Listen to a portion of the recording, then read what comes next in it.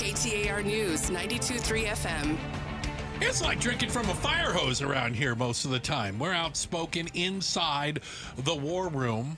A political symposium, if you will. And even if you won't, for goodness sakes. We've got Chuck Coughlin. He's the CEO of High Ground Consulting. And Stacy Pearson, co-founder of Lumen Strategies and a political strategist, if you will, for people with D's next to their name. Good for you, young lady. All right. We cannot get away from. And it has been, I would say, rumored and hinted at now for weeks about President Biden getting out of the race.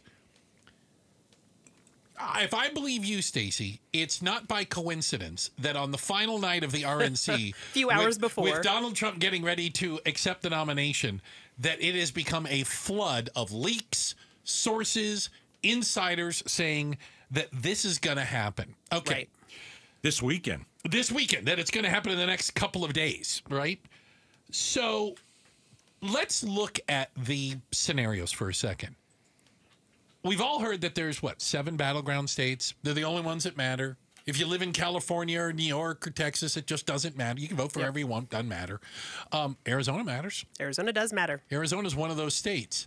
Is that why Mark Kelly's name is being bandied about so much right now? Yes, and. Oh. So, yes, Arizona matters. I don't think of him as a, no offense, right, Senator Kelly, as a distinguished senator. He hasn't been there that long. Right. He's an astronaut, for He's God's sake. I love that part. But he's a true. fighter pilot, for God's sake. and can we also add? Yeah.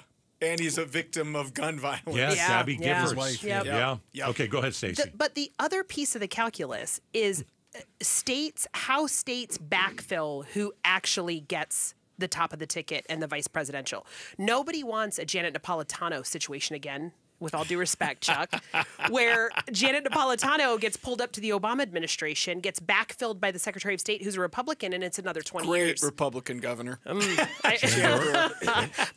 So in who's really eligible? If it's a senator, it needs to be a Democratic governor, because they would appoint the next senator. And if the replacement. Exactly. And if it is a governor, their number 2 needs to be a Democrat as well. Okay. So, which when you whittle that list down, we're really talking about a very few number of states that have eligible people where we don't lose a seat in the Senate or in the House or lose a big blue governor. Yep. Wow. Who are we looking at? I hadn't thought of the governor. Who are we looking at, though, for if Biden were to drop out this weekend, and it looks like that's what's going to happen? Harris, I guess, is the front runner, but she's not going to be alone.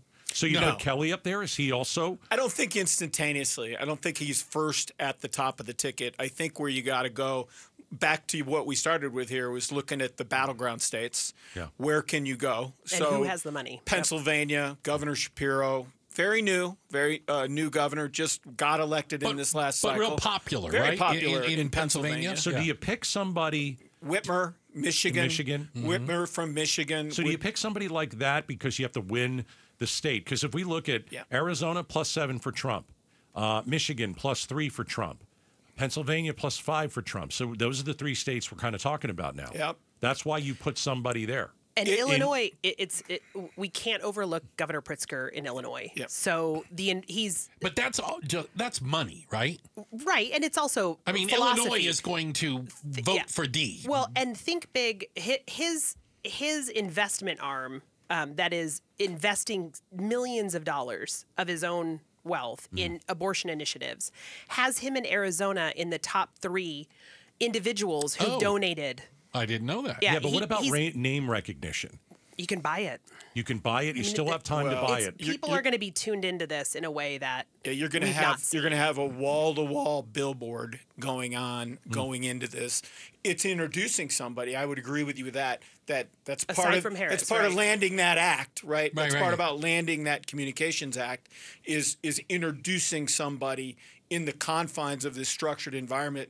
Hopefully a structured environment, not the 68 Democratic convention, but a convention where you can communicate broadly and get on a track where you can successfully introduce somebody and create all this enthusiasm around. What percentage do you give Mark Kelly being at the top of the ticket if this were to work out that way?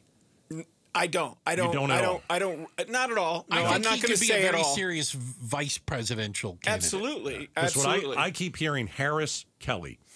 Yeah. That's what I hear most out of some of my sources. That would be a good pick for her. I mean, right? Because he picks up Arizona. I mean, Arizona, I think, instantaneously moves into a much more competitive place, and that would be great. And he's young, and he has experience, and he's combat and Astronaut. Paula and my colleague and I at work were joking about that the other day. And in You can terms of see the VPs, commercial. It'd just be nothing exactly. but rockets flying. They Yeah. both have military experience. JD Vance has military experience. There's a lot there. Okay. I don't know if Arizona can. I think all of us, our brains are going to melt if we have another Senate race. Oh my God, that's just unbelievable. It really 18, 20, 22, 24, then 26. Yeah. And then his term would be up in 20. It would Yeah.